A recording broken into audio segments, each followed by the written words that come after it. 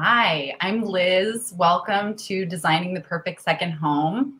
I'm going to introduce our first panelist, Mick De Giulio. Mick De Giulio is an internationally acclaimed designer, renowned for his innovative kitchens and kitchen products. His residential work has been celebrated in leading design publications, and he has designed for many companies in the kitchen industry, including Callista, which is a Kohler company, the German company Cymatic, where his products have been bestsellers, and Sub-Zero Wolf Cove. Mick has designed numerous kitchens for companies, including the Chicago Tribune, Sub-Zero Wolf Cove, and the Inspiration Studio at ABT Electronics in Glenview, Illinois. Among his numerous accolades, in 2012, he received the Kitchen of the Year Award from House Beautiful magazine, and his design was showcased in Rockefeller Plaza. He has won the Sub-Zero Wolf Cove International Kitchen Design Contest multiple times and has received a Lifetime Achievement Award from the Merchandise Mart in Chicago. His new collection of light fixtures is coming out this year from Tech Lighting. Let's bring up Mick. Welcome, Mick. Thank you, Liz. Great to be here. So we're going to talk about second homes. And, one thing I think about is, first, second home or primary home, are they different? How do the clients think differently if they do? And how do I think differently in terms of the design and translating the client? So first thing I would say is I think clients think differently. They think they're more open to varying ideas, maybe having a little bit more fun because it's a second home. And they feel like they can maybe be more creative and really express themselves more in the secondary home. Primary homes, I think, tend to be a little bit more formal. And one of the ways that secondary homes translate in design, especially with the ones I've worked on, are the ideas that people are more informal and open. In the next slide, this shows a little bit of a shot of a concept that I had in this kitchen of having a little bit more fun and showing a farm table concept with a cooktop. So would I have done this in a primary home? Perhaps, but the clients were very open to these kinds of alternative ideas. The next shot, we see the next slide, shows a much more spacious and open area. So I think people are open to the idea of being open and spacious. And for example, this is a foyer, but it actually would be a multi-purpose area for being even a dining room, because in this particular home, we did not design a formal dining room. So it's completely open and everything is movable and interchangeable. In the next slide, you can see how even stylistically, people are more open to doing something like this, which is really a very different style, especially for this client. We had actually worked with this particular client in their primary home a few years earlier. And then when they did this home, this style is completely different from what the first home was. So I think people are open to those kind of ideas. And when I say open, I think in two ways: open to ideas, but also open living. And an open living plan is much more acceptable because it's more informal. And I think people think of their second homes as being more informal. So the next slide, I should say, is even showing that open idea in a master bedroom and master bath. So where we're standing, if we were the photographer, we're standing in the bed area, but you can see where there's furniture, you see the master bath, and you see the openness to, even in the next shot, you'll see where the closet, so the master closet was open to the bedroom, the master bath, and also the closet area. So a very alternative way of thinking. And, I think a lot has to do with breaking down the barriers and being less compartmentalized, which I think is a general direction for design today, is that people like to be informal. They want to be comfortable. And part of that is translated into being more open. The next project in the next slide, we see a home. Again, I did a client's primary home a few years earlier, but when they built a second home, and this happens to be in the Hamptons in New York, they were very open to the idea of an open plan. And the open plan being, you can see on the left side, you see a little bit of a fireplace and the soft seating, and the idea that we're connected to the kitchen. Now, part of the challenge of doing these open plans, especially for kitchen planning, is we don't want the kitchens necessarily to look like sometimes the messy spaces that they can be when they're being used. So in the next slide, you can see where we have now the kitchen, and behind you, so you can see left and right of where the cooktop area is under the hood, there are open areas where the small appliances are held, but those are actually able to be closed off from the main kitchen. And behind is actually a secondary kitchen, which we'll see a slide of in a second. But that's a way to get the idea of having a hidden area for doing the messier things, so that open area can always look clean and more put away. This is a banquette that straddles both the out kitchen and the back kitchen. So if we look into the next slide, you see a little more of how that back kitchen area is. So it's a galley, but it's got all the things like cooktop and sink and refrigeration, microwave, and they're able to entertain if they wanted from this area. And again, it straddled that banquette area, but it also straddled in the background. You can see where the ovens are, so you can access those ovens from both the out kitchen or main kitchen and the back kitchen. The next slide shows a little more of where a butler's pantry is. So sometimes we'll even do a jewel of an area that will look like it's not as informal, let's say, as the rest of the house.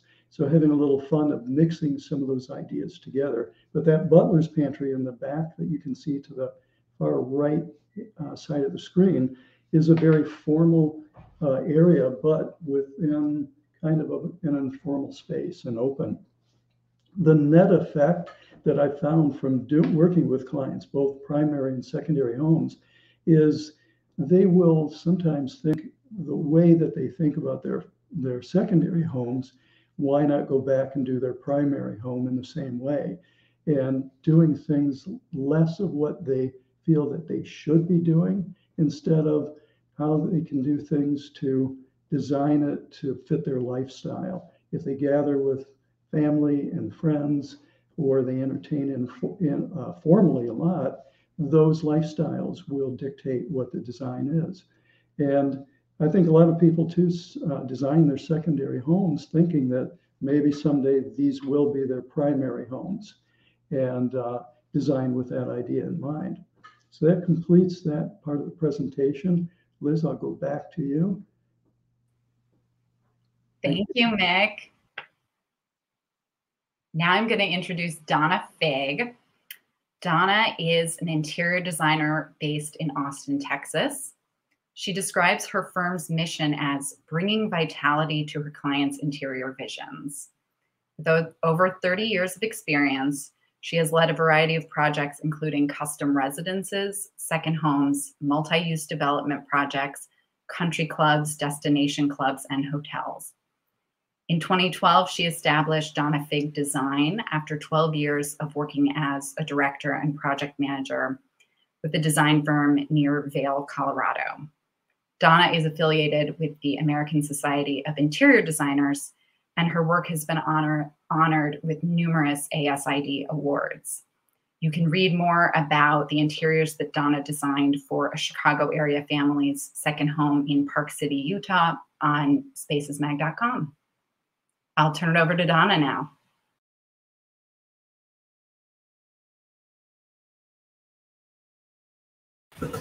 Thank you, Liz.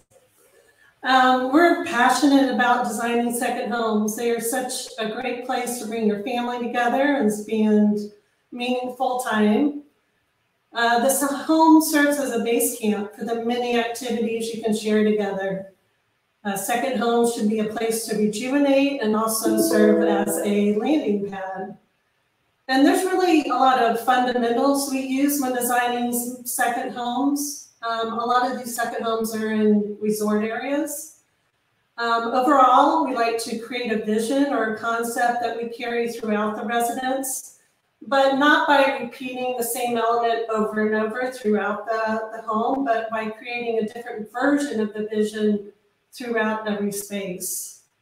So really the first kind of fundamental is do something unexpected. Go more modern, like is shown in this slide here. Something you might not normally do. And then also maybe use a collection of objects in a wall that's on the following slide. Now this was an instance where we took some old antique skis, which can be a little hokey, but just kind of created it in a very visual, impactful way. So it became more of a graphic element instead of something kitschy. There's a lot of new plumbing features out there where you can incorporate rain heads, steam showers, aromatherapy into the showers. So you have another very exciting experience in the baths that you wouldn't normally have at your primary residence. Also kind of a new look as well is on the following slide to use hanging pendants over the nightstands. And this was a way to just kind of bring in an organic element. Also gives you some extra space on the nightstands, but just very creative use of lighting in a bedroom. Another fundamental is really think about how you'll use the home. Are you gathering? Do you like to play games? Maybe incorporate a game table into the family room. And then also on the next slide, homes, second homes especially, are very intergenerational. So considering how to incorporate the grandkids into like a great bunk room that can also serve teens as they get older. And younger kids, so very multifunctional. There could be also instances where you need to think about grab bars or kind of wider doors for visitors that either have some mobility challenges or might have injuries as well. Also, kind of look at the outdoor spaces because those become so important in second homes. You gather around a fire pit, have a hot tub, and there can be many outdoor living spaces.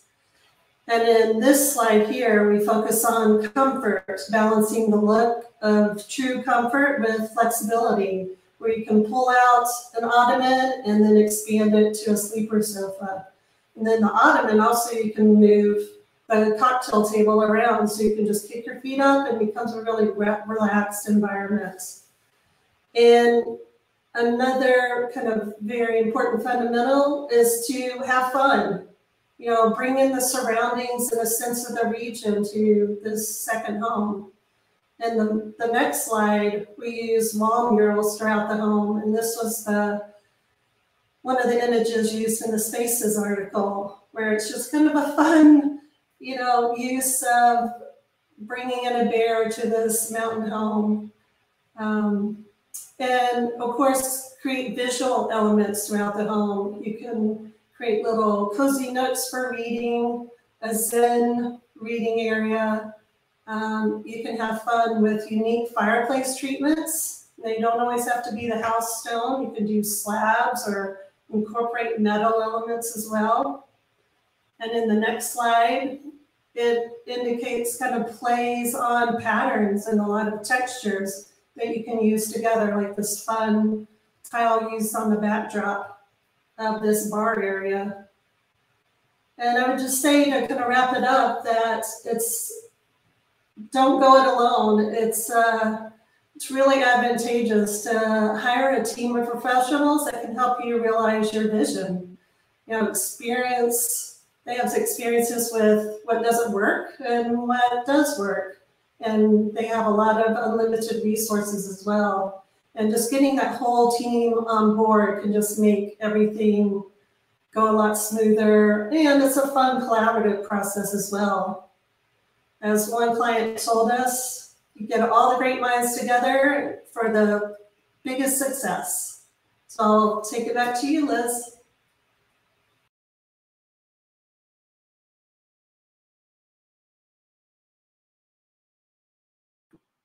Next up, we have Jeff Hadley.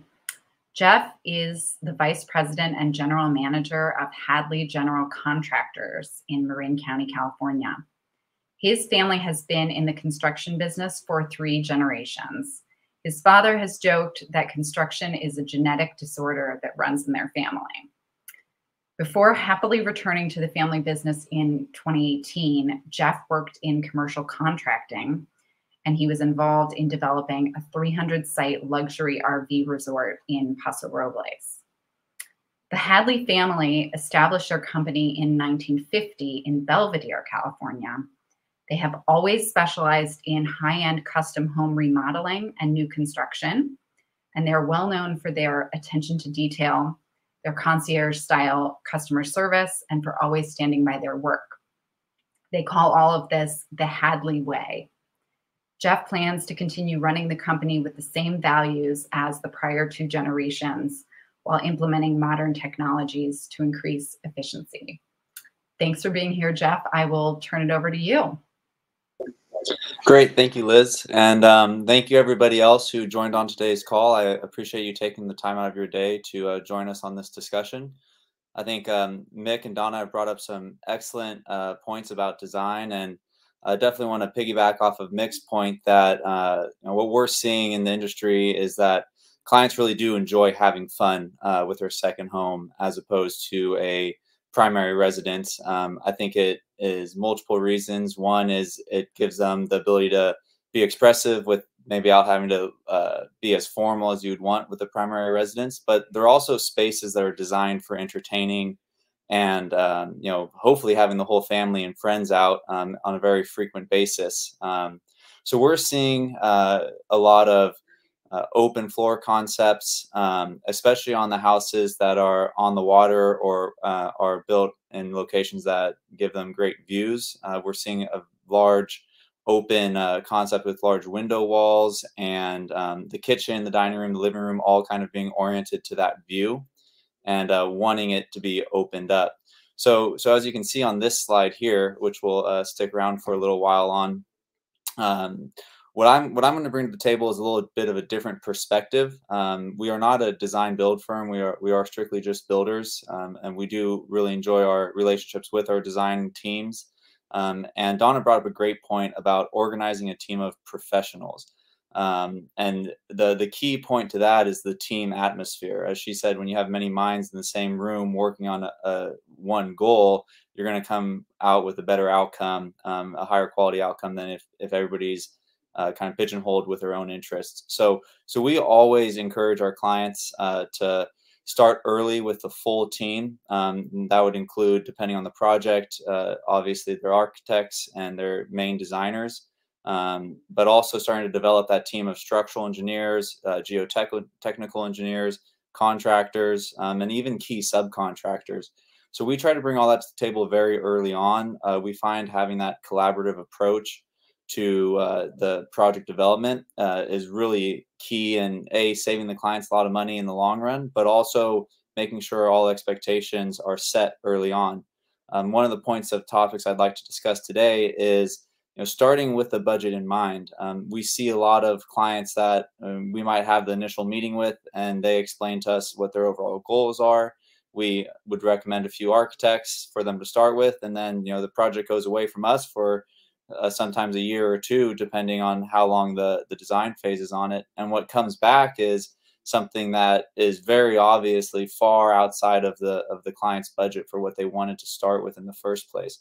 So I always encourage clients when they're starting to start with the conceptual design with architects, designers, and then have the engineers and the contractors and the people who are actually going to be doing the work look at those concept drawings, and we can very easily kind of determine the scale of the project as well as large costs. And then at that point, we can recommend maybe some changes or some value engineering ideas that can be done prior to the designers and the architects finishing the plans. Historically in construction, especially in residential, has been what I would call the design bid build model. You go and you have the project designed, then you send it out to multiple contractors to bid on it. You select the bidder, sometimes off of cost, sometimes off of qualifications, whatever it is. You choose that builder, and then you start construction. The inherent flaw I see on that is, you're fully committed to the design when you haven't had any input on costs. So you go through the entire design process or a large portion of the design process without having any input from the people who will be building it on costs. So that I've seen lead a lot of people down, I don't want to say necessarily the wrong path, because I think the architects and the designers do a great job and they have a real vision of what the house can become, but it also is balancing it with the client's wants and then also their resources. So by starting with a conceptual drawing, you have low input from both the architect side and from the client side on the cost of those drawings. And then looking at the conceptual drawings, we'll know, okay, here are some high price items that you're asking for, and maybe here are some ways around it. In this slide, you can see this large window wall. This was a remodel, which is also something that should be considered by any client who's looking to do a new build, whether it's for a primary residence or for a secondary home, is do you go remodel or do you go new construction? We could talk hours on that topic alone, and it's really going to be project specific, so I'm not going to go too far into it.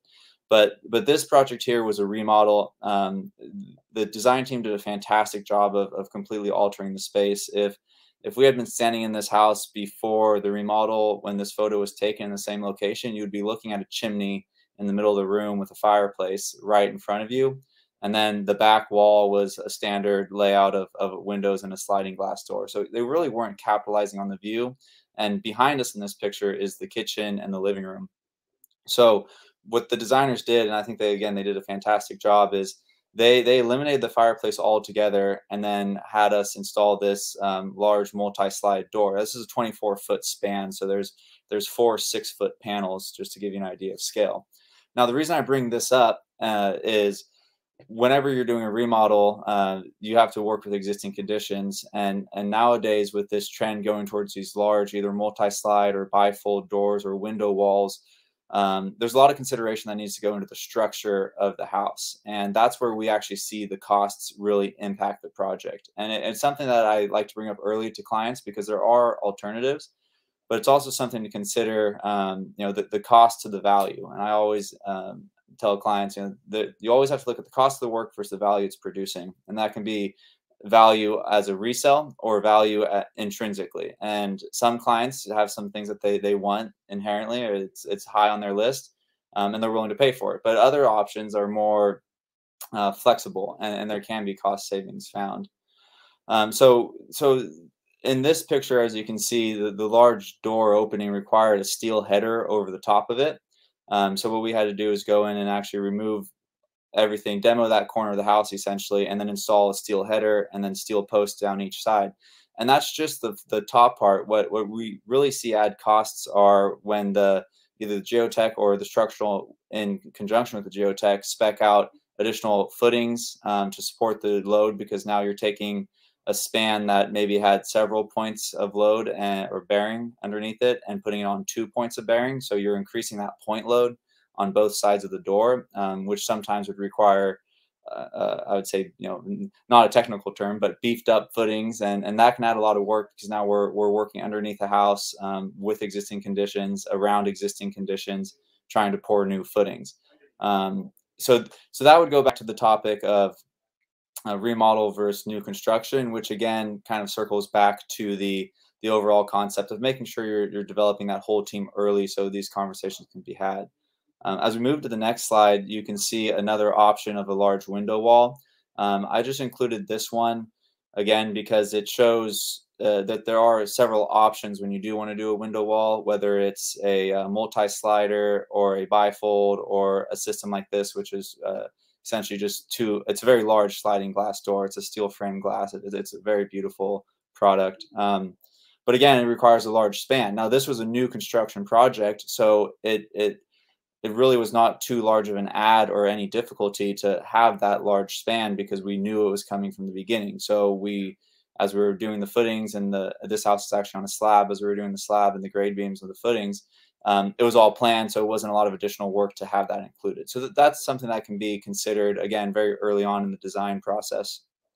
As we go to the next slide, I wanted to include this one because you can see an option where the clients actually were able to capture, in some sense, a large window wall and really capitalize on their views, but they did it in a manner that did not require a large beam over the top.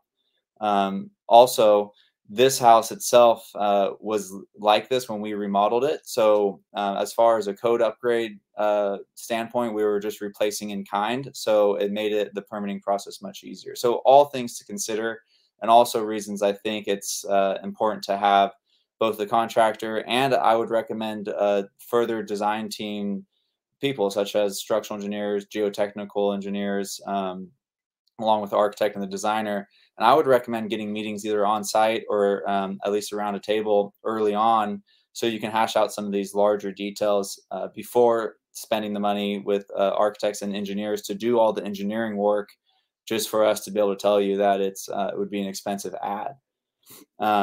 Going on to this next slide, I can show you, this is the same house with you can see the doors now on the left. One thing I wanted to bring up with this, which is another point we hear all the time, especially with a trend we're seeing, which is kind of a minimalistic style of trim and details. This house, if you look closely, actually has no trim. It has no window trim, door trim. All the doors are actually pivot doors, so they do not lock or close, and there's no hardware on them. A lot of people would look at this maybe without an untrained eye and say, oh, well, that's great. It's easy. You don't have any of the trim cost. That's actually far from the truth. It's actually much more difficult to build a house. All these walls and ceilings are plaster, and prior to finishing that final coat of plaster, because that is the final product. On most cases, trim allows us to install doors later on with the drywall and the buildup. I won't go too far into the technical details on that, but point being is that what might seem from a design standpoint as easier or cheaper can be quite the contrary. And I know the architects and designers in the industry understand it, but it's something that I feel that clients should be aware of as well. And then finally, as we go to this, I think I have 2 more slides. This next one is going to be a picture of a project we finished. We saw this one. It's actually the one we started with. And something to bring up to this specific picture here is this door is an in-swing door.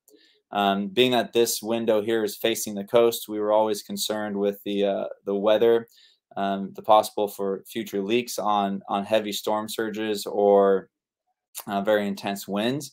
So we opted, with permission of the client, to spend a little extra money, and we actually waterproofed the entire entryway as if it was a shower pan. So in the future, if there is an event where there's a strong storm forcing wind-driven rain into this door or into these windows, there may be a puddle in the house, but it's not going to cause significant damage. Something to be considered as well as in this door, it probably wasn't the right option to go with. We as a builder would much prefer to see an outswing door because of the waterproofing characteristics are better in our opinion.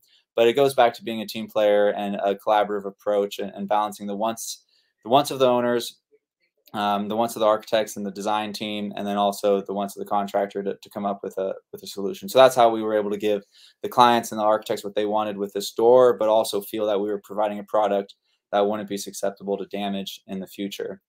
One last thing I'd like to talk about as well, as far as the wants and the needs of a client. I highly recommend clients to prioritize a list of their wants and also any needs that they know of and the needs that we see on site as a professional, whether that's an architect or a contractor engineer looking at the house. We have it a lot where we're called out to add, let's make an example of a large window wall. In the client's mind, that's what they want. But what we have to see is, okay, what kind of impacts are these going to have? And then furthermore, what kind of impact are the wants going to trigger? And that's where we see the scope creep or the snowball effect happen very quickly. And again, that's why I encourage anybody starting off on a large project to incorporate different perspectives into the initial meetings. And sometimes a lot of things can be hashed out very early on, and you can kind of define your roadmap before making a large investment in drawings and design. And that way all expectations are on the same page from the very beginning. And we as a builder can also make specific recommendations that might be cost saving as far as construction feasibility and et cetera. On this last slide, we'll loop back to the overall picture of the house. So two things I wanted to point out on this house specifically that I'm sure were not in the original design intent for the owner is you'll notice the building in the furthest back, the primary residence, is actually 2 stories. Well, the first story of that is all actually elevated only due to FEMA regulations and with the intended sea level rise, and being that it's on the coast. So that entire lower floor of that house is actually not, per code, is not inhabitable space. It's all built up on a steel frame. Again, this was a new construction project, so it's something that could be incorporated into the overall design fairly easily, and actually did afford the owner a lot of great storage space. However, that entire lower floor of that back house is designed with breakaway walls. So if there ever is a storm surge, it's designed to have that lower floor, the walls will break away and the storm surge will flow below the house instead of damaging the actual structure above, where all your finishes and a lot of the costs are associated with. Now, the building in the front is the garage, and then in between the two is a guest house. Those buildings actually lie just outside the FEMA line. So they were not required by code to be elevated for living space. So just an interesting thing to consider. The point that I'm making here is make sure to work with a team. Somebody on the team should be familiar with the local area and local jurisdictions, as well as potential impacts of regulations that would impact a house like this, but would not impact a house on the other side of the street that is just a little farther away from the coast. So, so all things to consider. And again, I think that the takeaway message is to make sure that, as Donna mentioned, assemble that team of professionals and hash out a lot of these questions early on in the project, and really work together. A team approach is always going to be the best way to a successful project.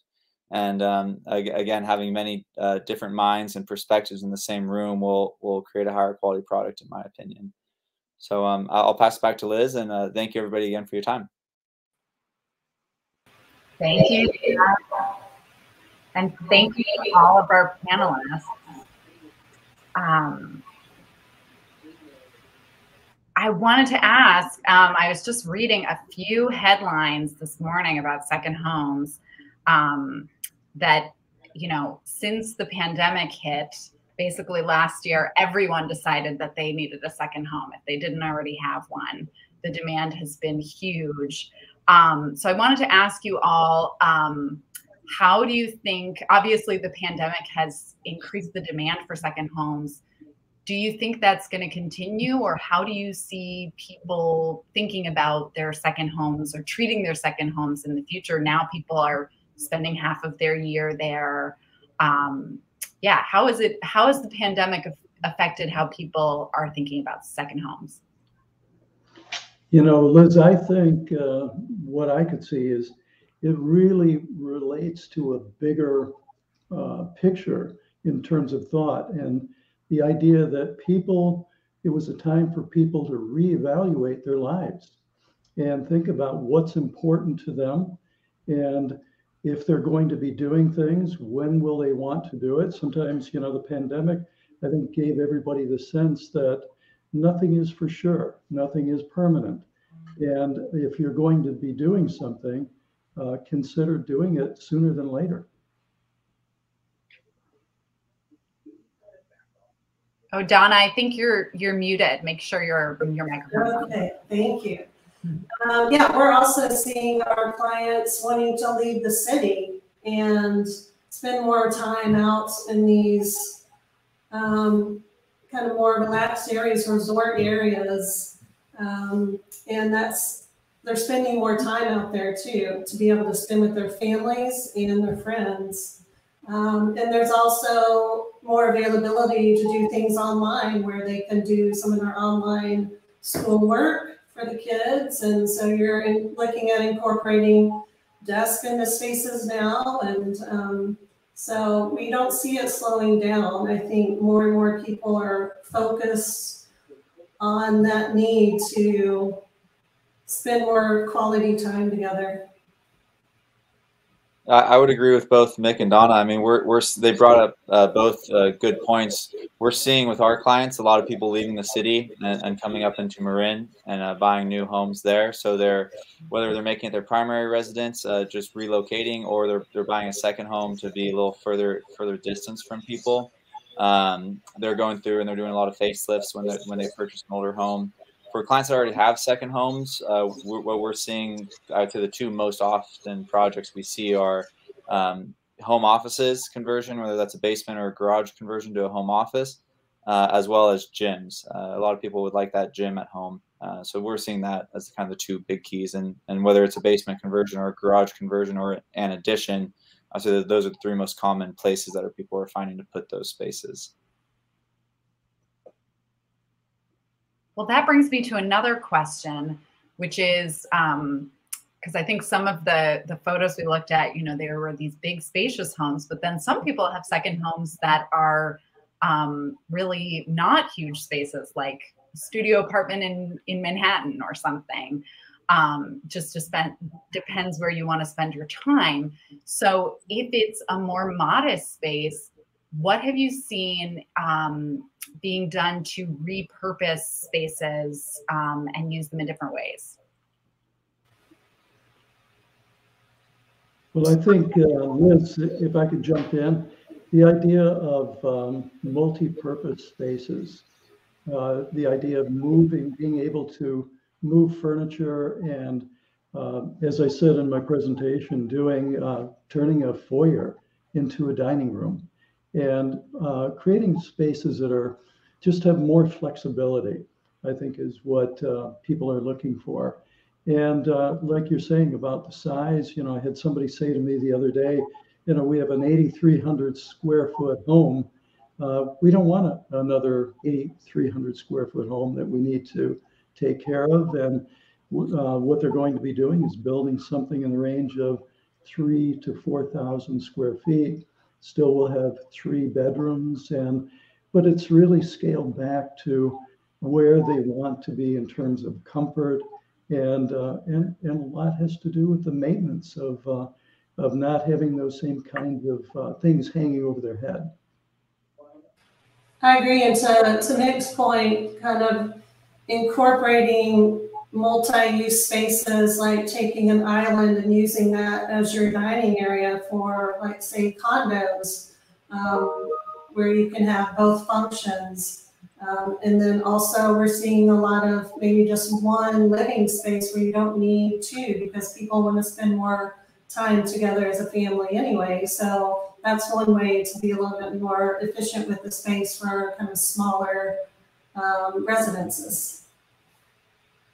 Yeah, and we've seen as well a combination of rooms. They may take a large bedroom or a large great room and divide it into an office and a bedroom, or kind of reorganizing of spaces within the house, and then also using things like maybe an entertainment room or a home theater room and splitting it, and not with the partition, but so much as just realigning the space with like a shared office / entertainment room. So kind of just reallocating the space within the house and seeing how it works best for the family.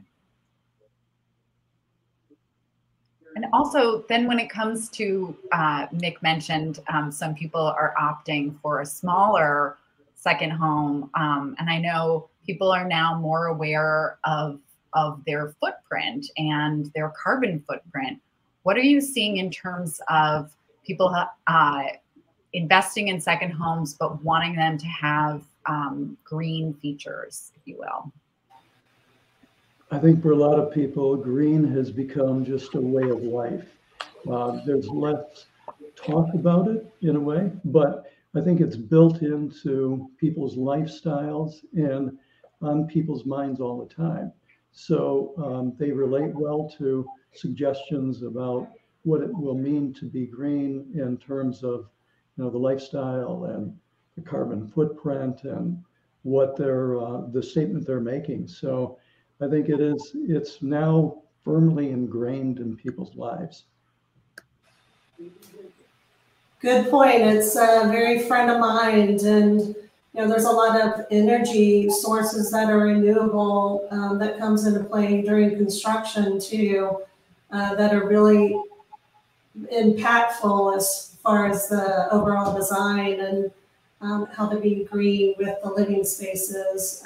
Those make a huge difference. But there's also other things you can do as far as, like, some people are concerned about the materials too, that they just want organic cotton, things that their family touches and feel on a day-to-day basis. So those are very important to, I think, everyone overall. Yeah, and we're seeing, so we're lucky, or I should say we're lucky. It's in my opinion, I'm proud to be in California, which has very strict environmental regulations as far as energy usage. Title 24 of California Building Code is all about energy regulations and the efficiencies of the homes. So one common, I'll be a little bit of a pessimist here, unfortunately. I see it all the time where people start with green building and want these tactics and want these great things, and then they see the cost impact to their project on it, and usually it's one of the first things to be eliminated. Again, it goes back to that cost versus value, and are you doing it for intrinsic value, or are you doing it for moral value of building an efficient home or environmental impact of the home, or at the end of the day, are you going to prioritize what you want versus the cost? So I hate to be a bit of a pessimist on it, but we do see a lot of the green techniques, I should say techniques, green building techniques are implemented. However, green specific, like LEED accreditations for custom homes is fairly rare due to the cost.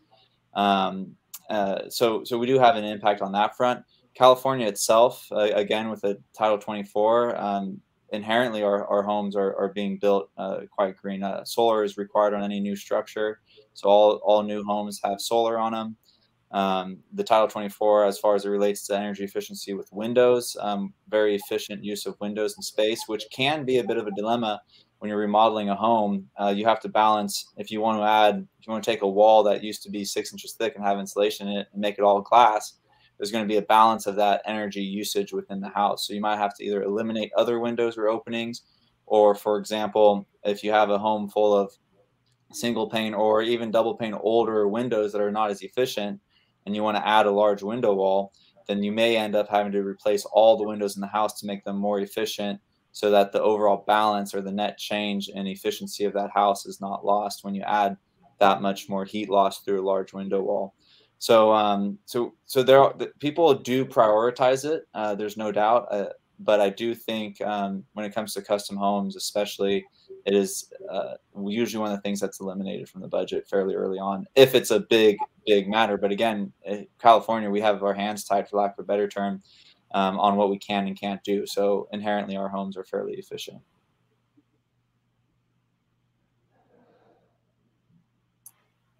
Great. Another thing I wanted to ask that Donna got into a little bit, she talked about having just unexpected or particularly luxurious features, like a beautiful steam shower, aromatherapy, things like that. What else? Because I always think about a second home being, I'm getting my family together, I want to entertain guests there.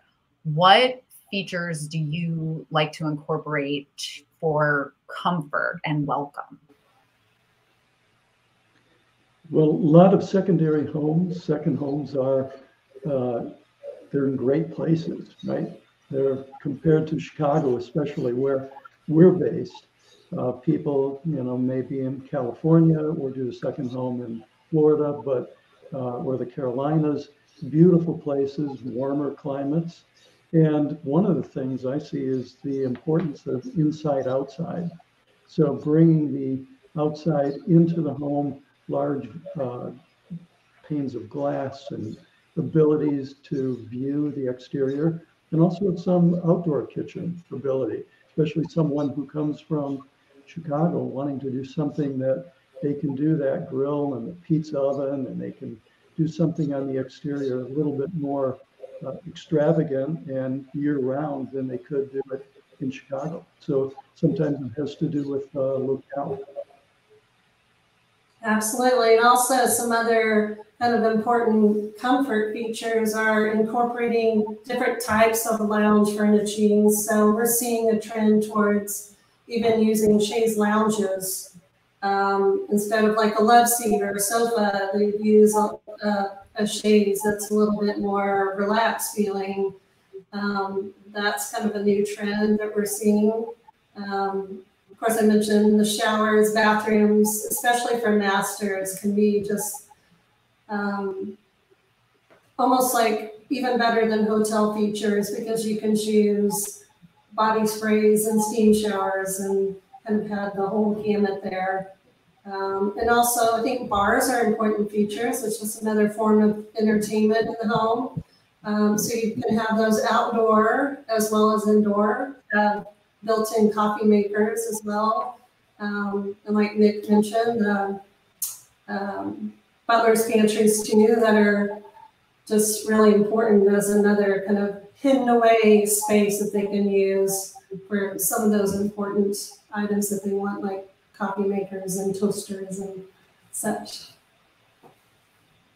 Yeah, the only thing I'd add to that is it kind of ties back into the point of them having more fun with their second homes too. The design is a little more free, I would think, and again, we're on the latter end of this. But I know what our clients really appreciate are things like warm floors, whether that's a radiant system or an electronic system in the bathrooms. I would highly recommend it, at least in the master bath, if nowhere else. But throughout the house, it can be, especially if it's used as a supplement to a forced air system, you kind of get best of both worlds with that, in the sense that the forced air provides that instant heat for the air, but you can also have the warm floors where you're walking around in your socks or barefoot if you're in and out of the house. It just creates a little more of a warmer feeling, literally within the house. And then also with colors on the floors, I've seen that make a huge feeling of a change in feeling of if it feels more of a professional space or more of a warm, cozy space or a clean space with white floors. So I think the floors have a huge impact on how the overall house, the warmth of the house feels, and a great opportunity to create a little bit of extra creature comforts, for lack of a better term. And lighting is huge too in homes. So if you're remodeling a house, I would highly recommend looking at the lighting plan and seeing how that can be flexed to really change the space, or at least highlight or low light other spaces to make it feel either more modern or more comfortable or cozy or brighter or whatever is necessary. Yeah, and I think it's, Jeff and Donna, I agree, that it all comes down to a certain feeling of indulgence that people want in the second home, and able to do some of these things that you spoke about. This is the time to do it. So they're more open to those ideas, to put those things in that they really want and maybe have wanted for longer amounts of time. And now they can do it. And along with Jeff's point about kind of the in-floor radiant heat too, we're seeing a lot of people wanting the heaters outdoors that are built in, and solar screens or screens for bugs as well. Keep those out, just extra creature comforts. Yeah, definitely, Donna. It's funny. I was thinking about that in my head too. Well, the point of this is all the outdoor heaters. We see that all the time with this new outdoor-indoor space concept with the big window walls. That the slide that I showed, that house, one of the things it was add the window wall and add heaters on the outside. So when you go indoor-outdoor space, if you're dining outside or inside, it makes that shock less, especially here on the Bay where we get the fog and we get that cool coastal breeze in the evenings. It definitely makes a nice space. One important part of, I think, a second home too, Liz and Donna and Jeff, is the process of doing a second home, right? Because the second homes are typically not in someone's backyard. Let's say someone lives in Chicago and they're building a home in California, or they're doing something in Florida, Colorado, wherever. So they're not working with the people that they typically know. Sometimes, they'll probably need to work with a local contractor, for example.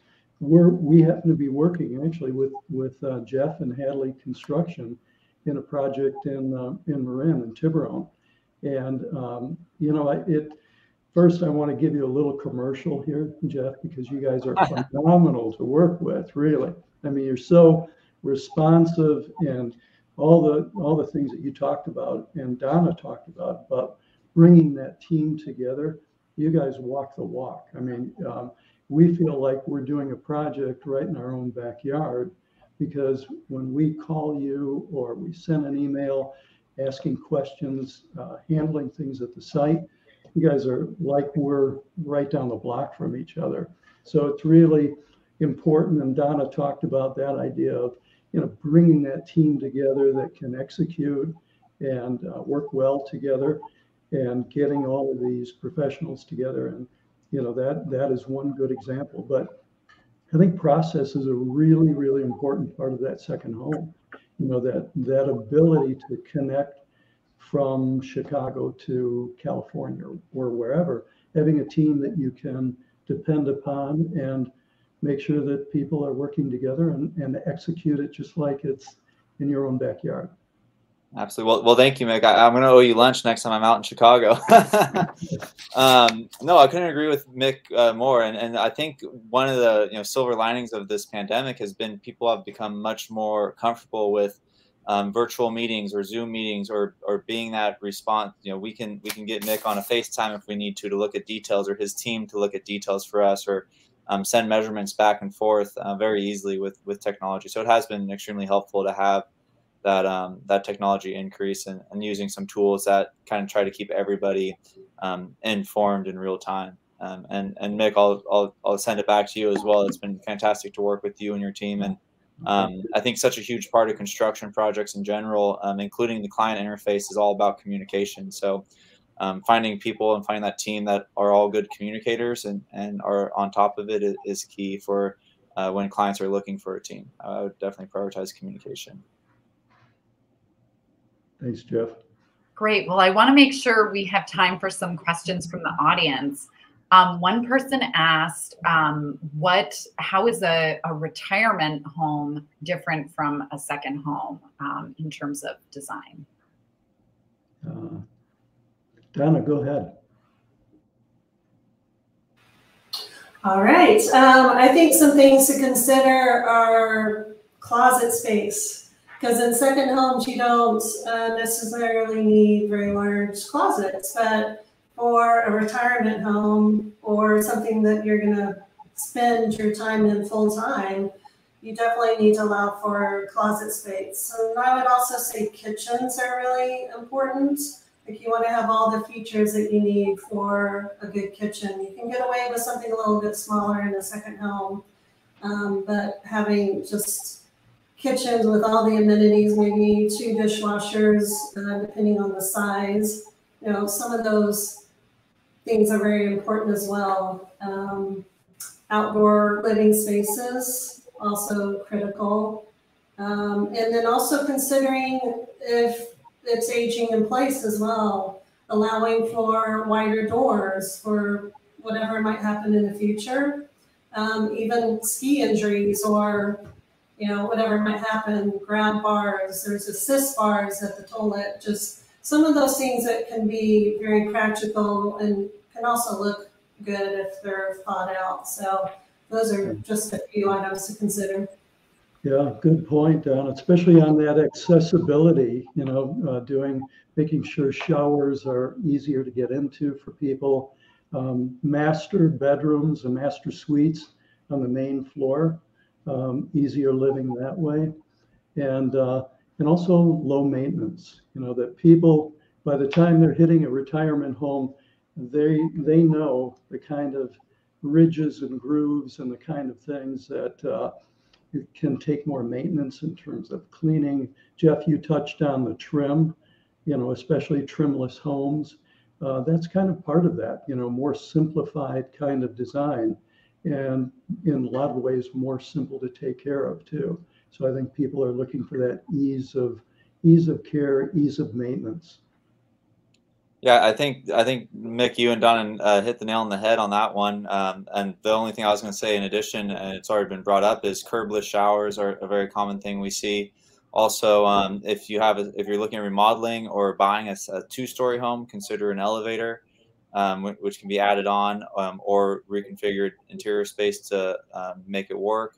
Or just keep your search to a single story home would probably be my recommendation, especially if you're heading to the retirement age.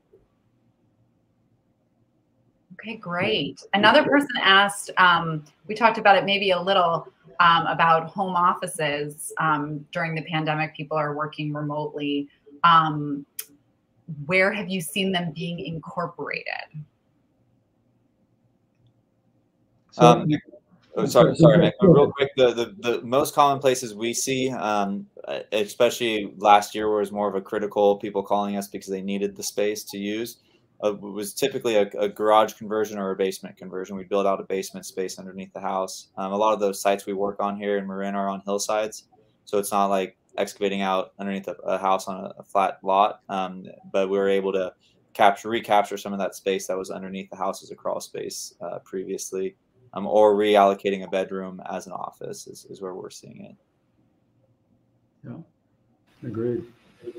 Yeah, also seeing 2 people sharing an office space. So maybe kind of like a partner's desk or 2 different kind of desk areas within one space.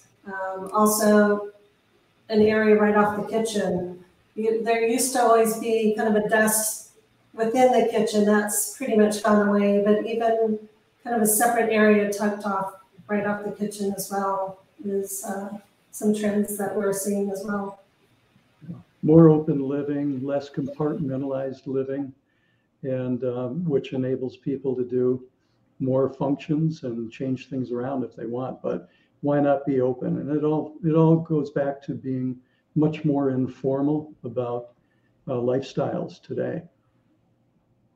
We're seeing some clients ask for example, I can think of one where they took the large room and split into 2 offices. One specific request was the design of a sound deadening wall in between the 2 offices. The work that this client did was fairly classified, so even though it was his wife, he couldn't have her hearing the phone conversations he was having. So that was a design criteria for that, which depending on your space, the space available within the wall can be difficult. And then in the same breath, those same 2 offices were designed with Murphy beds in them, so they could, when they had family in town, they could drop down the Murphy beds and use it as a bedroom, but otherwise it was an office, and it was an elegant design with cabinetry. So I think a Murphy bed's always a great option for an office. Great. It makes me think, Jeff, of a client I have. You talked about having the confidential wall in between. My client wanted the wall in between because she said her husband was way too loud. We've done snoring rooms before where it's a whole other bedroom just because of the amount the person snores. So yeah, it's a creature comfort. I was going to say, we think about second homes as gathering spaces, but on the other hand, some of us want to be away from our loved ones, have a little more space after this past year and a half. Well, thank you all so much. Thank you to our panelists. This has just been so edifying. So thanks for joining us. I am going to turn it over to Sharon. Back to Sharon. Pleasure. Thank you, Liz. Thank you. Thank you.